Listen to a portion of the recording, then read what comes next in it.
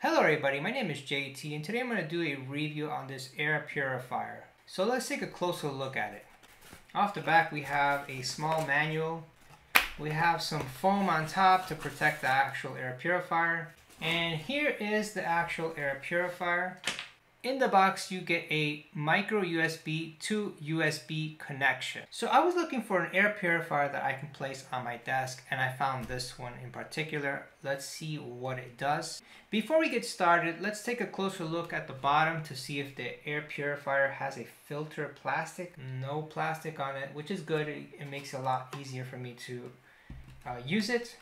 Let's go ahead and turn it on. So right now the device is on, and what I can notice is that it has a UV light, and yes, there is an actual light itself. So the one touch button is the only way to actually control the settings itself. It has two modes. It has normal mode, and it has a sleep mode, and then a dim light mode. Once you turn it on, it will shut off after 8 hours by itself. Overall, the actual air purifier is not very loud. It's very quiet, which is good. And like I mentioned before, I purchased this one for my desk.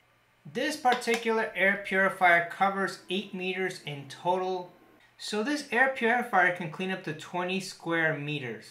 It weighs 0.55 pounds. Let's go ahead and quickly measure this. It is 7.5 inches in height. Width is about 5. So if you're looking for a small air purifier for your desk or for a really small room, you might want to consider this one. Thank you for watching this video. Have a great day. Take care. Bye bye.